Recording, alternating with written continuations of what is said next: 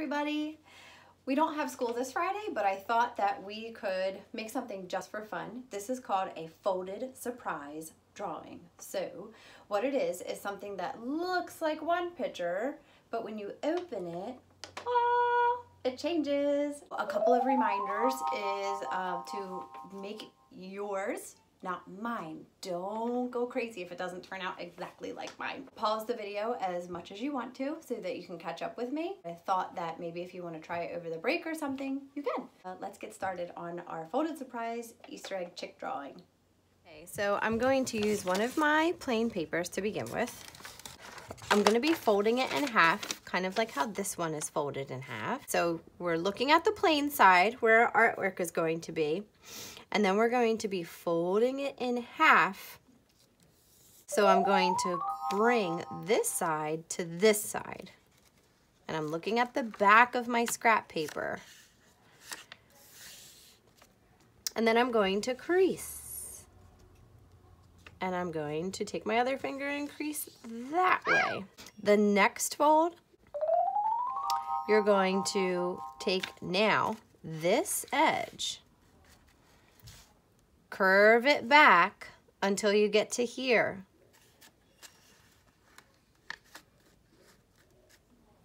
And now see this little bubble right here? We're gonna squish that bubble, crease, put my finger back there, squish that bubble, crease, and now I have something that looks like this, okay? So if you wanna push pause, go ahead. You need to do that again. Okay, so you should have flipped it over, and now we're gonna do the same thing on this side. So we're gonna grab this, and we're going to roll it back, and this edge is going to be lined up with this edge. Gonna put it there, and now this little bubble right here, we're gonna press and crease. Hold it, press, and crease. Okay, now I want you to pick up your paper all folded together. So it looks a little bit like this. The middle part where the surprise is of the drawing, I'm going to pinch together on both sides. That's for the inside where the surprise will be. These two parts I can pick up like this. You're going to lay that down flat. And I'll kind of show you what we're working towards. This is what I just did with this paper. This is the part we pinched. That's where the surprise is. So this is the part right here that we want to be drawing our front drawing before we see the surprise, okay? So we're going to lay it just like this, and now we are going to draw together the shape of the egg. So what is the shape of the egg? If you guessed oval, you are right. And I have an egg shape here. So we want to draw it as large as we can. So the top of our egg is going to be all the way up here. The bottom of our egg is going to be all the way down here. So we're going to draw our oval. I'm going to start at the halfway mark and start to draw a line going up to that point. Then I'm going to bring my line back down, and I'm going to make it as wide as I can. And then down here, we'll be doing the same thing. Just making a little bit wider at the bottom because the top is a little bit pointier. Okay, so there's our oval, the outside shape of our egg. Okay, so next we're going to open. So we had this, right? I'm grabbing the top flap and we're going to open it. So the first thing that we are going to do is draw our zigzaggy line on the bottom of the egg and our zigzaggy line on the top of the egg. Boop, boop, boop. So up here at the top, we're gonna bring it down past this fold line. Our zigzag line is gonna cross that fold line, and we can draw any kind of zigzag line that we want. It can look like a perfect zigzag, or it can look a little bit jaggedy. Then we're going to do the same thing on the bottom. Okay, now we're gonna draw this cute little chick. So we're gonna try and pay attention to the folded lines to make sure that our chick comes up pretty close to the top of the egg and he's not all tiny down here. So if you look at your very first fold line that you made, you should be able to see it. It's right here.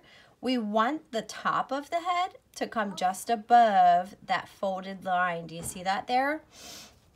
So I'm gonna start with that. I'm gonna draw a curved line like that, like a rainbow line, a curved line from here to here. Then I'm going to draw the rest of the chick's head coming out here.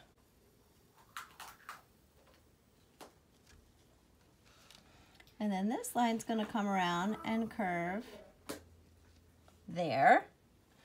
We can bring, see how the lines come in a little bit more and a little bit more? We just want to make sure we make that happen. Then we're going to do a curved line for the body and another curved line for the body. So let's add that slightly curved line and then this slightly curved line. Okay, so there's his head and the sides of his body. Okay, next we're going to add his tiny little feathers at the top. So it's 3 curved lines. Ready? Bump. The middle bump is going to be taller and we can even curve it a little. And another bump. Whee! And then we're going to add some lines so it looks like feathers. So I'm going to trace some curved lines and trace more curved lines. And then I'm going to add some diagonal lines here, diagonal lines there. So they look like the feathers on the top of the chick's head. And now we are going to do the face, okay? So this, you might want to push pause anytime that you need to. I'm trying to leave enough space in between my words so that you can push pause easily. Let's start in the middle with his little cheep beak, okay? So what shape is that, boys and girls? Right, it's a triangle, and it's going to be down, the bottom point of his triangle is near the bottom of his face, so we have to measure that up, okay? It's right about there. So now we're going to come up on the one side, up on the other side. Isn't that just like a triangle? And across. And I'm going to go back and make these a little bit round. Okay, you can put 2 tiny straight lines here for the details of the beak. Next, we're going to do the eyes. Notice that the eyes are far apart from each other. There's a big space that helps them look cuter. So they're also quite large. So for the eyes, we're going to go like this.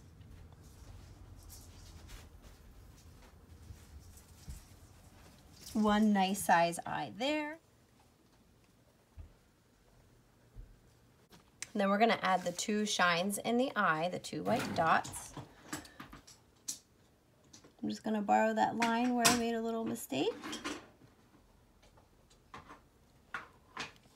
2 white shines on this side, 1, 2. And the bottoms of the eyes, I'm going to do 2 curved. I looked online for ideas for drawing a cute chick. The name of it was called Draw So Cute. So if you want to draw more animals that look like this, just adding some little details there.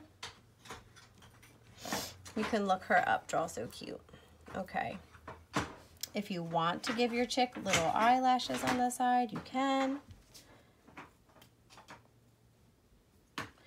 And then if you want to give her teeny tiny little eyebrows above her eyes, they're not right above her eyes, they're a little bit off to the side. 1 there, 1 there. Okay, so now we're going to start to add some color to this, and then we'll also be able to decorate our egg. We'll talk about different lines that we can put for our Easter.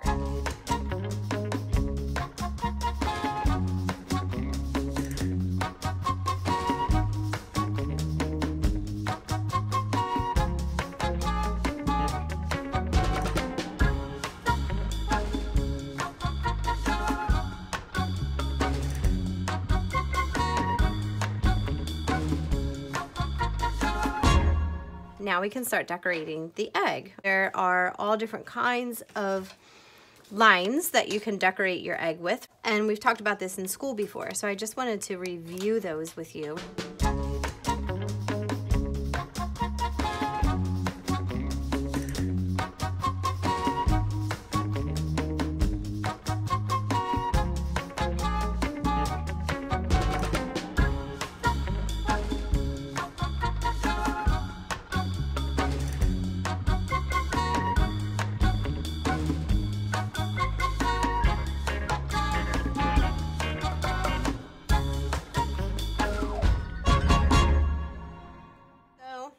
I gathered some crayon or marker colors really quick of Easter type colors that I would like to use.